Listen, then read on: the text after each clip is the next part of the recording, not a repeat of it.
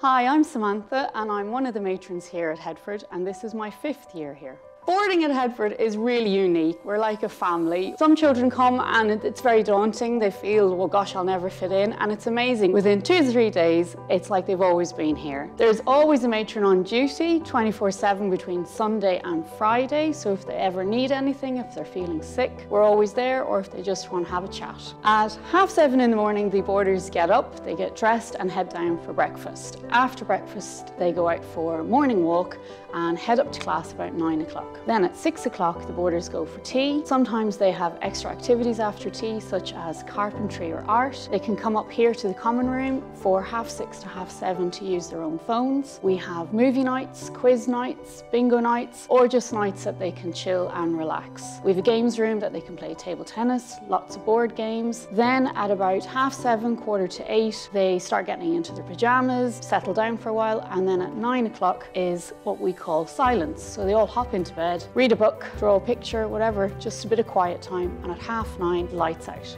On the weekends, we have house parents that take over. They do English classes of a Saturday morning, activities in the afternoon because we have great grounds, so they go outside, weather permitting. Sunday morning, usually get a bit of a lie-in, and Sunday afternoon is usually a trip out somewhere nice. The children really help each other. They can see if someone's feeling a bit lost and they'll go play games with them, keep them busy. We even have day students that come as flexi boarders, and they actually want to stay more and more nights, which is great, and we have over 30 boarders at the moment.